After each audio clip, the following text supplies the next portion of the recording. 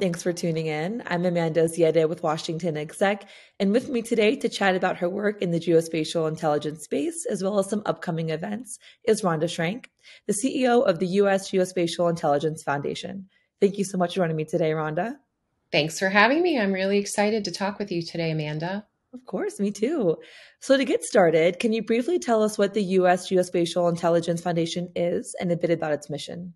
Absolutely. Happy to do that. So we'll start at the very beginning. USGIF is a 501c3 nonprofit educational foundation, and we're the only organization of its kind dedicated to serving the entirety of the geospatial intelligence community. We seek to promote the GEOINT tradecraft and develop a stronger GEOINT community. Our community is big. It includes more than 4,000 members, at least, and it's from every level of government, industry, academia, professional networks, and individuals. And when I say government, we define that as a broad group. We welcome defense and civilian federal agencies and state and local governments. In fact, we welcome anyone who develops or applies any kind of geospatial intelligence to address national security challenges. We believe everyone can benefit from our diverse programs and events. And if it's okay with you, I wanted to just step back a little bit and talk about, what is geospatial intelligence? So at least for me, it's really easy to understand.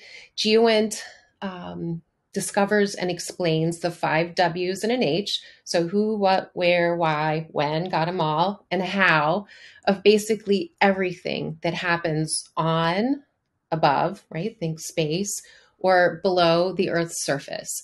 And there's 2 terms. So the first one is geospatial, and that's the art and the science of understanding all human activity and the ever-changing physical features on the Earth, and that's both natural and human-made. And then geospatial also brings together all of the tools, the technologies, and techniques we use to identify, measure, describe, and analyze that information. And then the second part of the equation, or the acronym, is intelligence. And by that we mean the data, the knowledge, the information, meaning, and insight that gives you decision advantage. So when our discipline was created 20 years ago, the community didn't really understand the term nor the incredible power of this then nascent discipline. So back to USGIF, our mission is to bring the community together to further the tradecraft, to spur innovation, and to create platforms for rich networking. So on a side note, I read an interview this morning by Jack Dangerman, the president of ESRI, and he gave his 3 keys to success as hard work, friendship, and contributing to our world. And gosh, that really resonated with me. I not only agree, but I opine that USGIF helps the community to achieve success right along these same lines. Awesome. Well, thank you so much for giving us a bit of that background. We see the acronym in this industry all the time, so it's nice to have some context built around that. So Rhonda, tell us a bit about how you got involved with the organization. All right. So I'm going to go back again, as I did with the first one, if that's okay with you. So I am very proud to be a geographer from way back. I studied both physical and human geography at the University of Maryland, Baltimore campus. And then I started my career right out of college as a cartographer, converting paper maps for the government from DMA that ended up being NGA, and a geospatial analyst helping to make sense of phenomena on this earth using GIS platforms. Loved it. Shortly after that, I got recruited by the government, by the then CIA, to work in their imagery center. So I began this wonderful journey. And shortly after that part of the journey began, 2 things happened. I fell in love with combining my geospatial skills that I had brought with me to my new imagery skills. And then serendipitously, albeit separately, the federal government agreed not necessarily with me, but with the notion that these two things needed to come together. And in 1996 stood up the National Imagery and Mapping Agency that combined all of the government, the federal mapping and imagery entities. So fast forward, I'm going to save you a little bit there, 20 years of growing and learning and contributing to national security in my government capacity. I had the opportunity to join USGIF. That was about 4 years ago. And each and every day, I thank my lucky stars that I am able to contribute in this capacity. Right. Well, thank you for sharing. So I understand that the GEOINT Symposium is celebrating its 20th anniversary this year. So congratulations on this amazing milestone. Yeah. What have been the most important developments in the growth of the GEOINT community during the last 20 years? Absolutely. Thank you. That's a wonderful question. So for 20 years, the symposium has been a unique and unparalleled gathering of the GEOINT community. This year, from May 21st to the 24th, we expect to welcome to St. Louis more than 4,000 people from across the globe. Our theme this year is From Maps to Metaverse, and that highlights how far the discipline has evolved during these past 2 decades. Throughout the 20 years that we've been hosting this, and yes, I've been going to them for most of all of the 20 years, first as a Govey and now as a staff member, the symposium has highlighted the most significant technological and analytic developments in GEOINT. And I think perhaps one of the most important is the soaring demand for all types of commercial imagery. 20 years ago, the government was almost the only game in town, and by and large, it was classified. So, fun fact as an industry, Fortune magazine recently estimated that the global geospatial market is expected to more than double by 2030, from 63 billion to almost 150 billion. That's amazing. So, all of that to say, the competition has really flourished.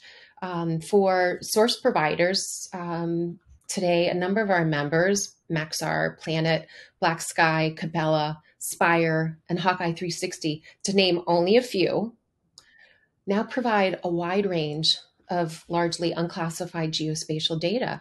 And that data, it continues to grow in its capabilities.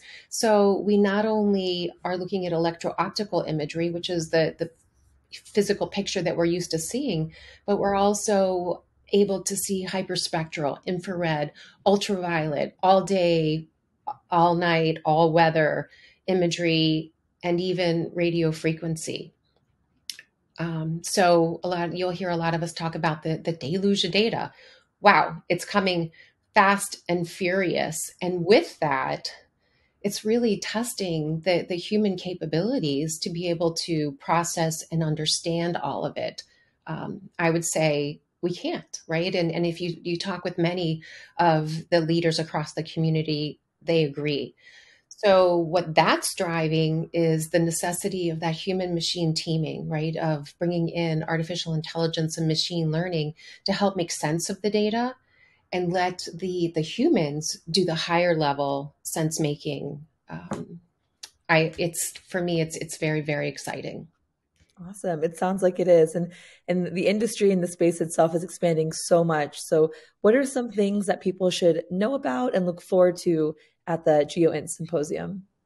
So we talked a little bit about the theme from Maps to Metaverse. So really, what we're paying homage to is St. Louis was home to Defense Mapping Agency, where much of the mapping across the federal government has happened over many, right? More decades than I can count today. And then to today, as GEOINT is helping us to shepherd in the metaverse era. And some people are like, "Oh, metaverse, is that a buzzword?" Yeah, maybe so. For better or worse, we're already in the metaverse.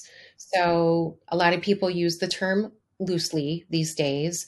We at USGIF define it broadly as a digital realm where people seek insights from the gamut of geospatial data using virtual reality, augmented reality, multi-dimensional models and simulations, as well as video and audio. So for those 4 days in St. Louis, we feel like this symposium, the GEOINT Symposium, is going to be the center of the GEOINT Metaverse. And there we're going to shine the spotlight on the rapid evolution from traditional flat two-dimensional mapping towards real-time analysis grounded in metaverse technologies and applications. The program, and Amanda, I really do hope that you are there to join us. I know that I'm biased, but I think this is one of our best programs ever. We will kick it off on Sunday morning, bright and early, at the portion that we call GEOINT Forward. And that's one of the best kept secrets, right? And it doesn't need to be a secret of the event, where we look at the what's new, right? And what's coming. And we look at some of the adjacencies outside of our normal national security lane. So, what are we going to talk about? We'll have NGA's Todd Johansson to kick off the program. We'll have panel discussions on the metaverse, generative AI, privacy and security, an imperative topic these days. And then we will end the formal program that day with a presentation from Lieutenant General Maria Gervais, who's the Deputy Commanding General and Chief of Staff for the U.S. Army Training and Doctrine Command. And I think she wins for the longest title. And then that evening, we will host our welcome celebration. It's open to all conference attendees, so 4,000 of your closest friends, and promises to be an excellent opportunity to connect and to reconnect with fellow GeoInters. And it'll be fun. We're hosting it this year at the brand new Armory STL. Look it up online. I was talking with a friend last week at Space Symposium who said, Armory, that sounds boring. And I was like, there's no way. There is so much to do and see. You will not want to miss that event. And that's just day one. So then the formal program begins on Monday, and we'll have 3 days of keynotes and panel discussions featuring many, many, many luminaries, including the DNI. This will be her first time visiting the symposium.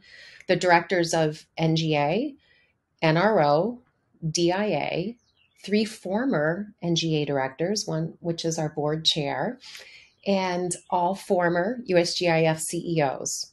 We'll also have more than 50 hours of focused training sessions. We'll have 3 speaking areas on the exhibit floor, hosting more than 100 speaking sessions.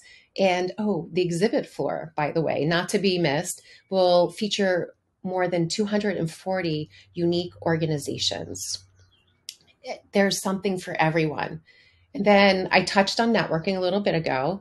There'll be lots of networking sessions throughout the day. Each afternoon on the exhibit floor, there'll be a specific networking session.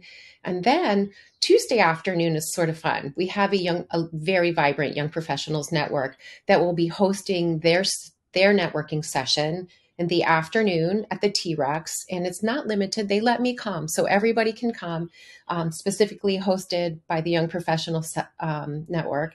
And then afterwards, Greater St. Louis, one of our strategic partners with many community organizations, is hosting a party on the plaza, they're calling it.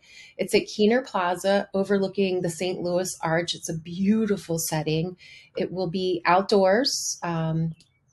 We have Rain or Shine will be hosting it. So please come and join us for that. Wow, this sounds like a really awesome, fun, and interesting event. I think this area of the industry is naturally the most fascinating. So thank you for describing those events. That sounds very exciting and informative, especially considering how the market is expanding and all the new technology things we're talking about, like the metaverse. So very cool. Rhonda, before we close, are there any other programs or events that perhaps won't top the symposium, but that the geospatial intelligence community should be aware of? Yes, thank you so much for asking that. Each year we designer initiatives to improve the community by focusing on each part of our motto: advance the tradecraft, build the community, and accelerate innovations. One of the programs that I am most proud of is our scholarship program. USGIF currently offers more than $100,000 of financial assistance every year to students ranging from high school to PhD programs. And the submissions for those scholarships are open now. They will stay open for the next several weeks. Go to our homepage and look at it. We are really excited about helping to drive the pipeline for our burgeoning professional or tradecraft. And then, yes, we need to get together more than just once throughout the year. So we provide touch points throughout the year. We have 10 working groups ranging from regions to technical topics to DEI. Those meet anywhere from once a month to once a quarter, and you can find information about those on our website. And then we have other programs. I'm very excited. We have a new 3-part breakfast series called Women as Leaders that will be kicking off in July. It's free to all. It will be in person in the Northern Virginia area. And then we also have our Geo Interaction Tuesdays that will resume. We have our Mission Focus series, and we'll wrap up the calendar year with our annual GEOINT Community Week, where we'll host a 2-day event at the NGA complex in Northern Virginia and conclude it with a black tie gala honoring this year's Lifetime Achievement Awardee. And the announcement to who that will be will happen at the GEOINT Symposium. So I guess like wrapping up for me, at USGIF, we have a vision. Every nation, every industry, every consumer benefits from real-time GEOINT. It reshapes every aspect of our world: government, defense, industry, daily life, and basically the future of our planet. The pace of the integration into all of our lives will continue to accelerate. This integration of existing and innovative technologies and processes will mean every company, every government, every institution of tomorrow will be a GEOINT company. Right. Wonderful note to end on. And for all those interested, I will include some links below for the symposium and some of the other events that Rhonda mentioned. So be sure to check them out. Rhonda, thank you so much for joining me today and talking through all this with us. Appreciate it.